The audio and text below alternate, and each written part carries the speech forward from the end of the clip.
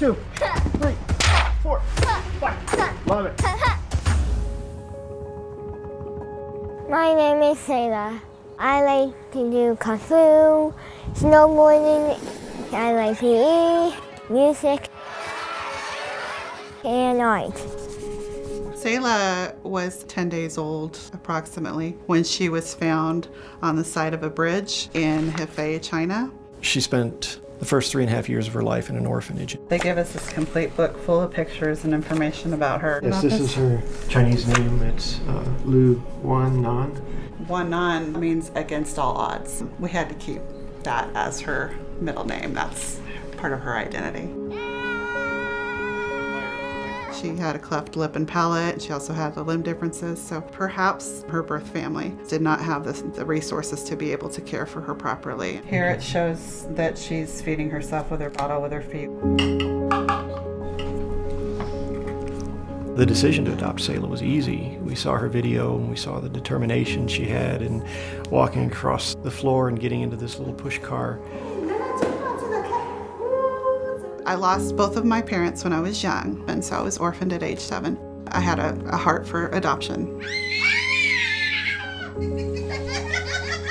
In 2016, she had comprehensive surgery of her right side from her hip down. Her right foot was constantly in this atrophied position where her toes were down. She had no ankle, so the best thing was amputating. She was struggling with her first leg and the fit, and it hurting. She saw people running on running blades at a mobility clinic, and that really helped her emotionally be able to see what people could do. She's wanted to run with a running blade for several years. I was out of work for most of 2020. And it added a lot of financial stress to our family. So fortunately, I've known about CAF for years. And our prosthetist, Zach Harvey at Rise Prosthetics, he has done a lot with CAF grants before, and so he said, I think it's time for us to try to get Selah a running blade.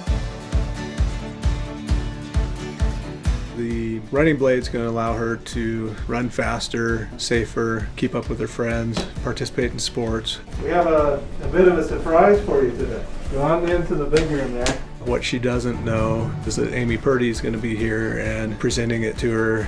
I met Selah last year when I was here actually getting my prosthetics made. She has so much energy, full of positivity. I can't wait till she gets this running blade. Knock, knock. Hi. I heard that you are getting your very first running blade. Well, I have it for you. Do you want to see it? Okay, ready? And you actually get to run today. Yeah. Want to give it a shot? Yeah. You're only... Do you think you could run in it? Let's go see.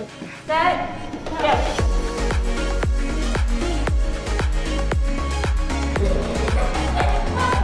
I run so fast I can hardly believe my eyes.